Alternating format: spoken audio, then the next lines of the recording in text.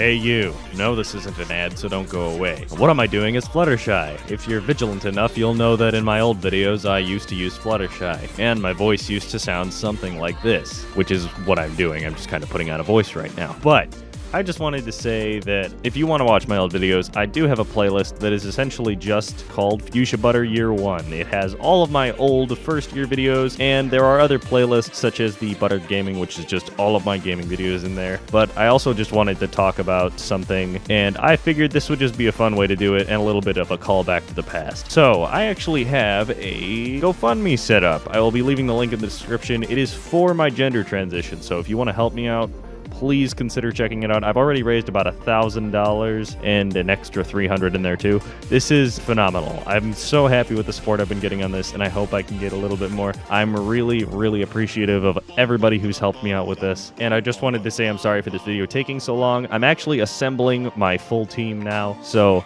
I have Gio who's going to start helping me with editing. I don't know if he's going to take videos on completely. Probably not, but he's going to definitely help me out with that, and I'm going to try and make sure that the video stream stays consistent. I've got a collab, well, multiple collabs in the work with Lost, because I plan on working with her a lot. If you guys don't know who Lost Narrator is, she's an MLP YouTuber that I actually just kind of reached out to and was like, hey, want to do stuff? And she's like, yeah. She's real nice, so I hope those things will go through. There will be more collabs with Dumpsville and everybody else coming in the future, but right now, this is the one that's coming out, the Bloodborne episode, and I'm working on a new Ninjago episode with Libby, which will be immediately after this one. So I hope you guys are really excited for that one, because we are having a whole bunch of fun going back into Ninjago. So enjoy the Bloodborne episode, guys.